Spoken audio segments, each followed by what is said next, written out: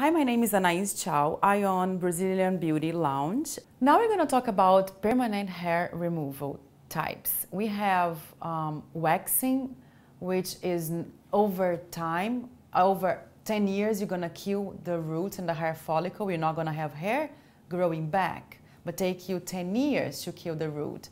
And the laser is permanent, semi-permanent, because in 6 to 8 sections, you're not gonna have hair at all, but in 10 years, the hair starts growing back. So the best way you decide, because we have two good ways to do that. The laser, which is quick way and faster, and the waxing, which is takes more time, but if you can get and kill all the roots in 10 years, you're not gonna have hair in some areas on your body. The difference in pain is waxing is a little painful than the laser, but the laser can be a little painful too, but waxing is more painful.